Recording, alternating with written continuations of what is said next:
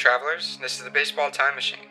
Our first journey takes us to the 1950s, a time of economic boom, the Red Scare, Elvis Presley, and the emergence of a young ball player named Sanford Koufax. Sandy made his MLB debut in 1955 with the Brooklyn Dodgers, and eventually became one of the most dominant pitchers the sport of baseball has ever seen. But how did he do it? Why did he retire at age 31? How did he one day become the youngest player to be inducted into the Baseball Hall of Fame? Let's step into the portal and find out. Sandy's baseball story begins in 1953 when he received a scholarship to the University of Cincinnati. However, it was a basketball scholarship. Koufax's baseball experience was rather limited, and he was fully prepared to pursue a career in architecture. But he and many others soon found out that he had a blazing fastball. As an 18-year-old, his fastball was reaching 90+ miles per hour. His main struggle was control. He wasn't a pitcher per se at the time, he was a thrower, said Dan Gilbert, who played with Koufax at UC when they were freshmen. The raw potential was there, but throwers don't become baseball legends, pitchers do. Despite the lack of control, Sandy was successful in his lone college baseball season. He sported a 3-1 record with a 2.81 ERA, striking out 51 in 32 innings. There was immediate hype behind young Sandy and his overpowering fastball. The big leagues caught word of the phenom as a scout from the Brooklyn Dodgers came to UC to watch Koufax pitch. Sandy was still a very fresh talent, but showed enough promise to earn himself a contract. The contract contained a bonus that required him to report straight to the major leagues for the first 2 years of his MLB career. This made him a bonus baby. For those of you that aren't familiar with the term, let me explain. From 1947 to 1965, Major League Baseball had the bonus rule. The bonus rule's main goal was to prevent other teams from signing players to their minor league systems. If a team signed a player and included a bonus of $4,000, which comes out to about $46,000 today, they would have to keep that player on their 25-man roster for the player's first 2 seasons. This didn't necessarily benefit young minor leaguers, as they didn't get the opportunity to develop their skills on a lower level. Being thrown into the big leagues, as in Sandy's case, a 19-year-old, is a tough task, but we know how this story ends. For reference, 4 other bonus babies found their way into the Hall: Al Kaline, Harmon Killebrew, Roberto Clemente, and Catfish Hunter. The arrival of the MLB draft in 1965 put this rule to bed. So due to this controversial rule, Koufax would head straight to Brooklyn and begin his major league career at only 19 years old. He made his MLB debut on June 24, 1955, pitching 2 scoreless innings of relief. Quote, "When he first came up, he couldn't throw a ball inside the batting cage," said Dodgers slugger Duke Snider. Control was definitely still a concern, as he held a 6.0 walks per 9 through the 12 appearances he made in his rookie year.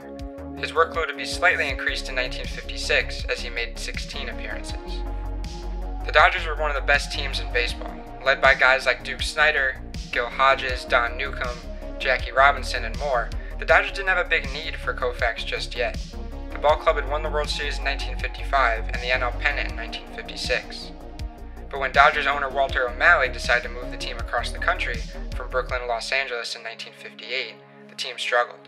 They debuted in LA with a 71-83 record, good enough for a 7th place finish in the National League.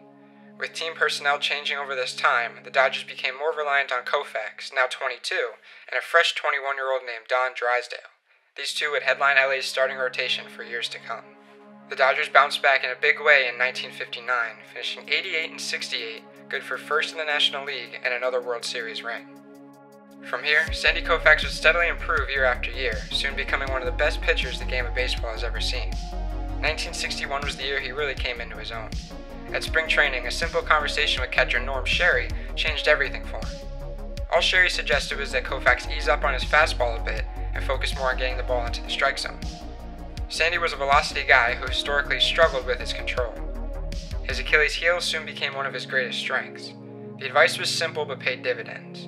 Koufax finished 1961 with the lowest ERA of his career so far, his first All-Star selection, and led all of baseball in strikeouts and FIP. The Dodgers had another star on their hands. At 25 years old, Koufax was finally living up to the hype, and it would only get better from here. Quote, "Either he throws the fastest ball I've ever seen, or I'm going blind," said future Hall of Famer Richie Ashburn. In 1962, Koufax missed a month of action with a finger injury, making 9 less starts than he did the year prior.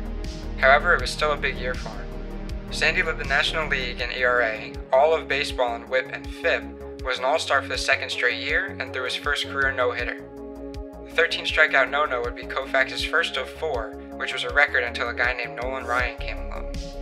At this point, we've entered Sandy Koufax world domination mode. Those stepping into the batter's box to face Sandy would be in for a rough 4 years. Some may try to downplay Koufax's success, citing that baseball was in a dead ball era, but there's no denying that he simply outpitched every other top pitcher in that era. Marichal, Perry, Gibson, even his teammate Don Drysdale never had the kind of grasp Sandy Koufax had on the major leagues. 1963 was the first year of the Koufax dynasty. He ruled the rubber, leading MLB in wins, ERA, shutouts, strikeouts, and more. He earned his first pitching Triple Crown, first Cy Young Award, which he won unanimously, and first NL MVP award, receiving 85% of the vote. Sandy threw another no-hitter, the second of his career as well. The near-perfect season was capped off with his second World Series ring as the Dodgers swept the New York Yankees in the World Series. He played a crucial role in the Fall Classic, winning games 1 and 4 and allowing only 3 runs in 18 innings, earning himself World Series MVP. Future Hall of Famer and 1963 World Series opponent Yogi Berra had high praise for the southpaw. Quote, "I could see how he won 25 games. What I don't understand is how he lost 5. 1964 was a down year for the Dodgers, but not for Koufax. While LA finished 6th in the NL, Sandy went 19-5, leading MLB in win percentage, the National League in ERA, and was an all-star for the 4th straight season. However, late in the season, something went wrong. On August 8th, Koufax banged his left elbow on the ground, diving back into second base while on the base paths. He was soon diagnosed with traumatic arthritis, which would alter the remainder of his career. After 2 more starts, which were still successful, his season was over a month early. Nonetheless, the Koufax dynasty continued. 1965 started grim. The morning following a spring training game, Koufax woke up to a scary sight. Hemorrhaging caused his entire left arm to turn black and blue.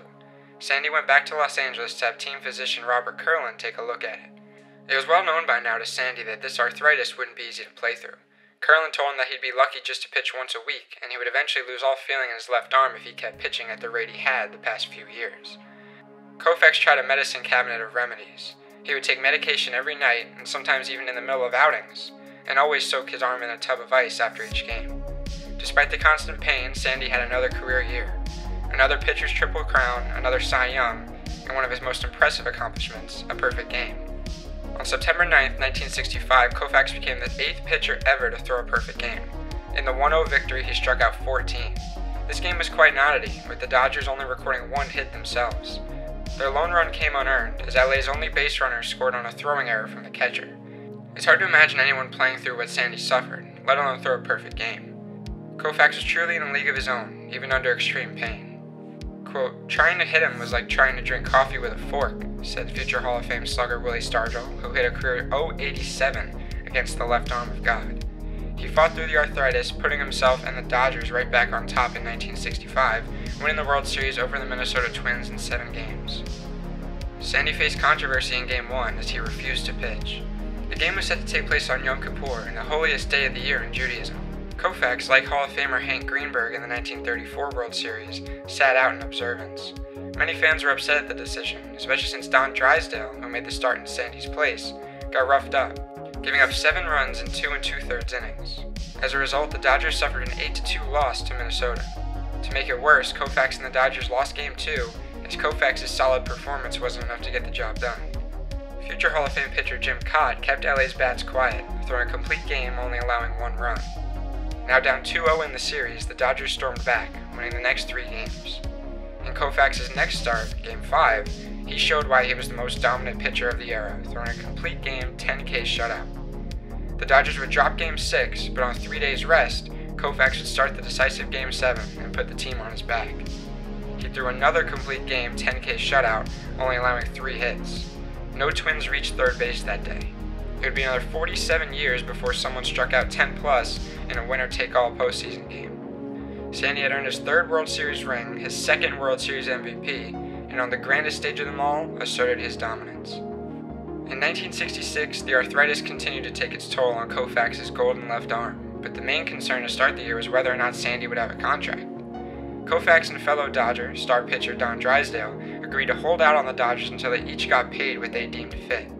In a time before free agency and arbitration, this was something unseen in Major League Baseball before. Both Koufax and Drysdale failed to show up to spring training and instead signed on to star in Warning Shot, an upcoming film. After 4 weeks and an ongoing PR battle with the team, Sandy gave Don the green light to negotiate contracts for both of them. Koufax wound up with a slightly more lucrative contract than Drysdale, which honestly reflected their performances, and the two rejoined the team in the last week of spring training. Crisis was averted and the defending champs had their aces back. At the start of the regular season, Curlin assured Sandy that his left arm wouldn't be able to handle the stress of another year, and that he needed to retire. Koufax, ever the competitor, kept the warning to himself and continued to pitch every fourth day. Out on that mound, he remained unfazed and had arguably the best year of his career. He set career bests in wins, ERA, and ERA+. He earned his third pitching triple crown, leading Major League Baseball in much more than just wins, ERA, and Ks. He remains only one of 3 pitchers to win the Triple Crown 3 times. As expected, Sandy also won his 3rd Cy Young Award in 4 seasons. He started a whopping 41 games in 1966, seemingly in spite of his potentially life-altering injury. On the final day of the regular season, Koufax started on 2 days rest and led his team to a 6-3 victory, clinching the Dodgers another National League pennant. LA faced the Baltimore Orioles in the World Series and were promptly swept in 4 games, but not without Sandy putting up a fight. He started Game 2, his 3rd start in 8 days, giving up only 1 earned run in 6 innings. Quote, "He might have been hurtin', but he was bringin'," said Orioles first baseman Boog Powell. There was no shortage of effort from Koufax ever. That remained evident until the bitter end. In what would be the final game of his career, the Dodgers committed 6 errors, 3 coming in the 5th inning, leading to 3 unearned runs onto Koufax's ledger. Los Angeles lost 6-0 and would get shut out the following 2 games, leading to an easy sweep for Baltimore. Just over a month after the end of the season, Sandy Koufax announced his retirement from baseball, citing his arthritis as the reason. It was later found out that Sandy's arthritis was really UCL damage. Unfortunately, Koufax's retirement came 11 years before the Dodgers conducted the first UCL surgery. Oh, what could have been. In his official retirement speech, Sandy made it clear how much the game meant to him. Yeah, I've got a lot of years to live after baseball, and I would like to live them with complete use of my body. I don't regret 1 minute of the last 12 years, but I think I would regret 1 year that was too many. So at 31 years old, an age that many would consider an athlete's prime, Sandy Koufax left the game of baseball. Not because he wanted to leave the beautiful game, but out of protection for his health. Taking a look at his career statistics, it's crazy to imagine what they would look like if he got to play another 5 to 10 years. Sandy had done everything there is to do in baseball in half the time. To this day, he's still considered one of the greatest pitchers of all time, and perhaps the best southpaw to ever step foot on a mound. Despite lack of run support throughout his postseason career, there's no denying that he pitched some of his best ball in October. In his first year on the ballot, Sandy was inducted into the Baseball Hall of Fame. At 36 years and 20 days old, he became the youngest ever inductee, beating out Lou Gehrig by about 5 months. That same year, the Dodgers retired his number 32, alongside Roy Campanella's 39 and Jackie Robinson's 42. In the end, Sandy Koufax was a generational talent, who in the midst of his reign over the baseball world, was forced to step away in light of his health. That 4-year period, though, you knew, stepping in that batter's box, that Sandy was inevitable. This has been the Baseball Time Machine. Thanks for traveling.